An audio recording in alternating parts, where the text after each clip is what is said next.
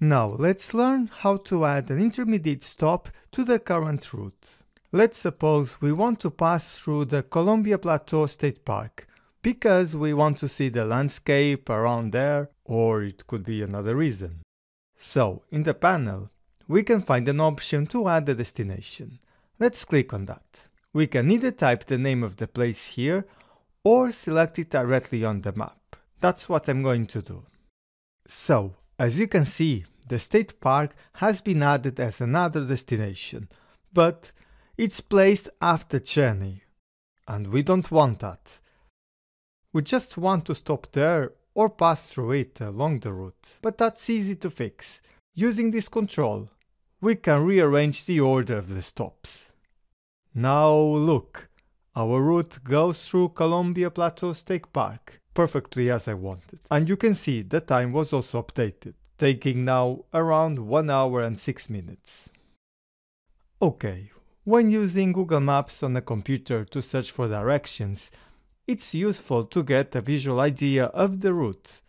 And if there are any crossroads or turns you are worried about missing, I personally like to use Street View, when available, to see how the area looks like.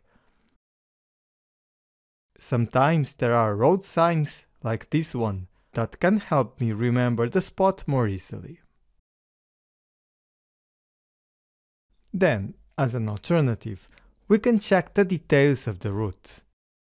Here we can see all the turns and steps we will need to follow during the drive. I'm going to expand this section and click on this turn. You can see the map shows the exact location, and in this thumbnail we can explore the street view there. And this is also a great way to view intersections, as we can change the perspective by clicking on the map below. One of the most useful tools when searching for directions is the option to send them to your phone, and it will display the mobile phone linked to your Google account. However, keep in mind that this sends the directions immediately, which is only useful if you are ready to start traveling.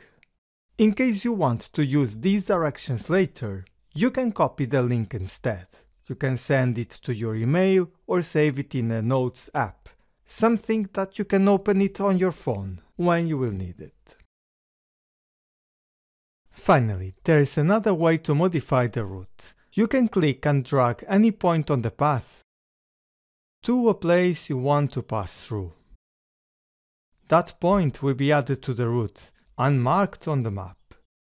Then, if you decide that you don't want that point anymore, simply click on it and the route will return to the previous path.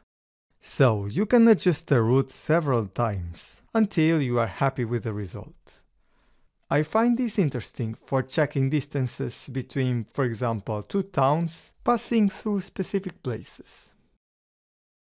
Now, there is a disadvantage with this method. If I send the directions to my phone or copy the link, the custom changes won't be saved, because Google Maps will recalculate the route again from scratch without any modifications.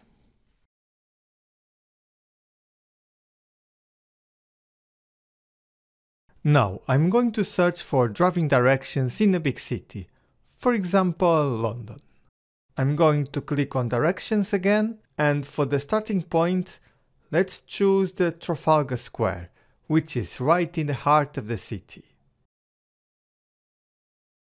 For the destination, I'm going to move a bit north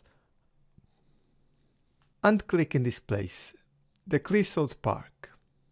So, as you can see, the directions are calculated, and you can see in the panel the fastest route, which will take around 33 minutes if you depart at this moment. Notice also that the travel time is in red color, which means the route takes longer than usual.